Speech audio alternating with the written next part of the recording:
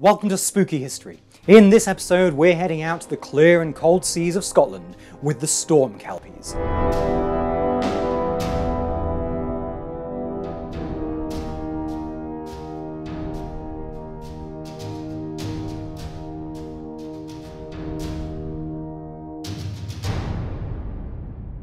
How long could you spend just listening to the sounds of the sea?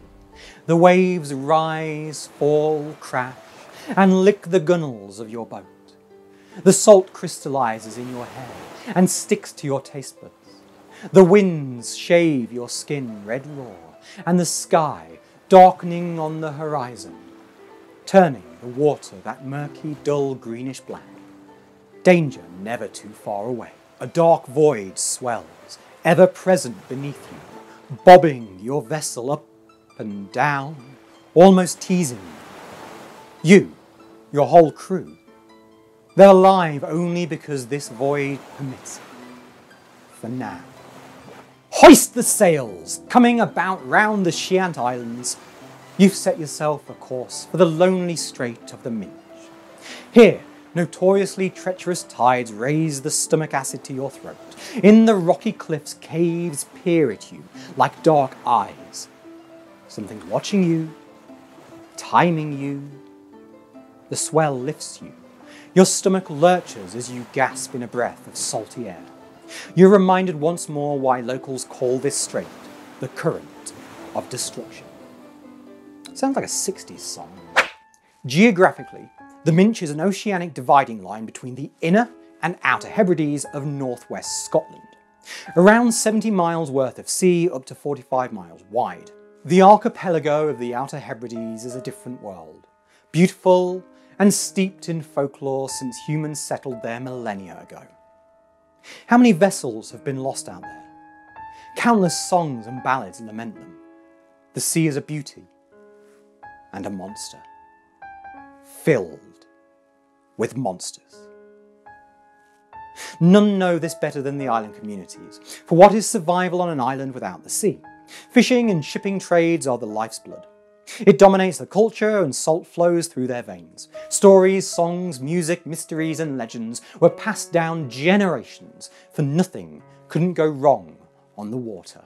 Nature plays tricks. The wind roars along with crying gulls. One could almost mistake them for voices and human wailing, and that strange shape floating just beneath the water, like a porpoise or dolphin. There's another one. Out there, see it? We're being followed. Gather all your wits, skipper. They're the only thing that'll save you now.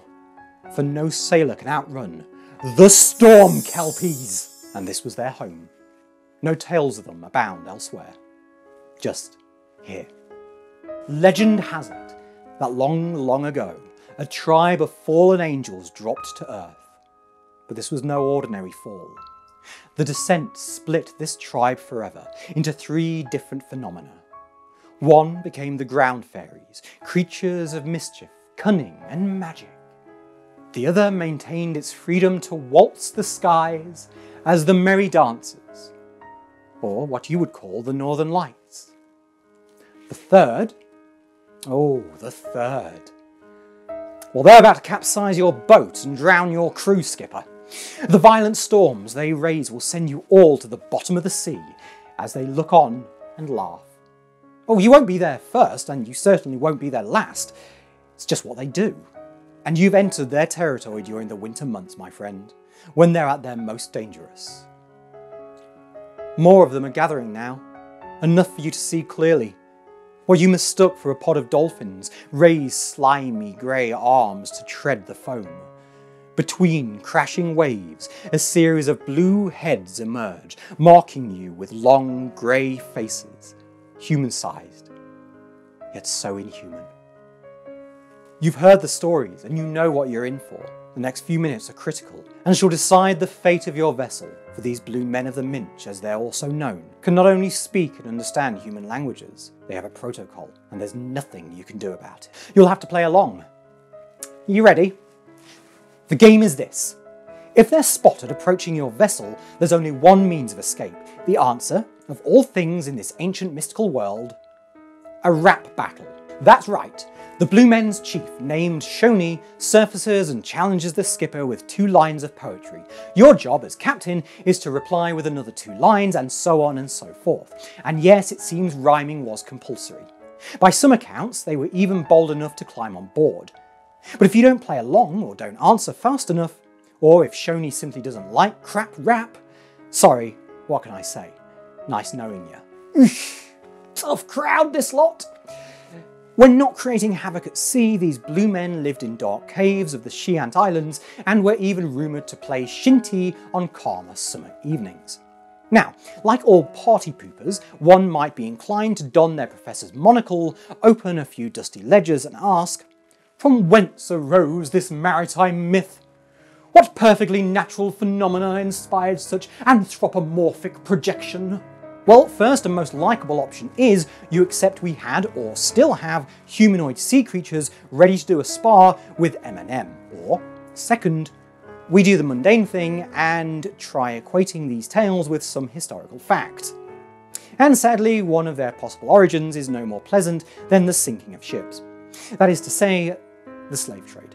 But we're talking a lot further back than you think. The Viking era, in fact. Not very many people know that some of the Vikings had Moorish slaves, and according to the Annals of Ireland during the 9th century, they had travelled with them to Ireland, where, on the way, they resided by the Shanties Islands. According to folklorist David A. Mackenzie, these blue men were slaves that had been marooned. This argument is further supported by one Scottish Gaelic interpretation of Hale Yorma, blue men to black men.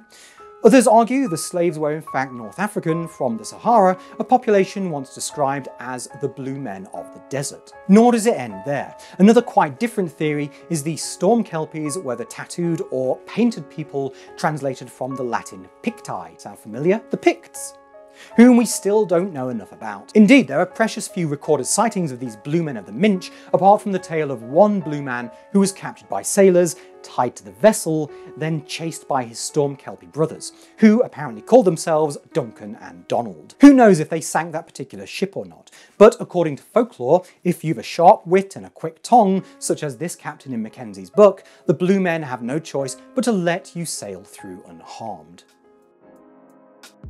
Man of the black cap, what do you say, as your proud ship cleaves the brine? My speedy ship takes the shortest way, and I'll follow you line by line. My men are eager, my men are ready, to drag you below the waves. My ship is speedy, my ship is steady. If it sank, it would wreck your caves. Chicka chicka, Slim Shady. I hope you enjoyed that episode. You can find us on most social media at SpookyHistShow, and you can support us with the donations at paypal.me/noisyghost. If you have suggestions for future episodes, we'd love to hear them. Just leave them in the comments. Thanks for watching, and please, do you have nightmares? Goodbye.